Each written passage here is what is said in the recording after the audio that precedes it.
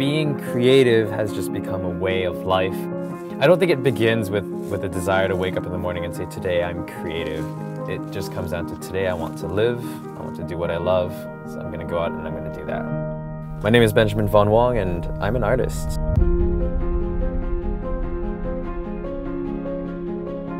I like to think of my photography as something epic, something larger than life.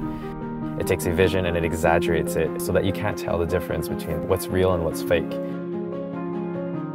I take a concept and I transform it into reality. I mean, I don't just take the pictures, I conceptualize, I design them, I create them, I build them up.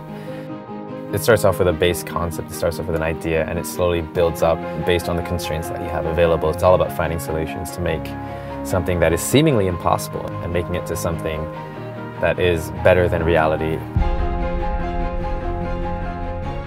I think that people see photography as clicking a button, getting the lighting right, getting the composition right, but it's so much more than that. Being able to connect with people is so important, and it shows in the final results. If they understand the story that you're trying to tell, then suddenly they can translate that emotion, making the image that much more powerful.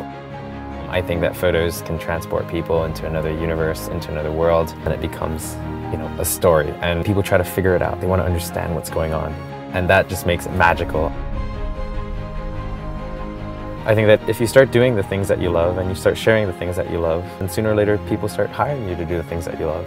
For your passion, for your vision, for what makes you unique. And because you're the only person that can do whatever that thing is, because you love it so much. My name is Benjamin von Wong and I am a creative.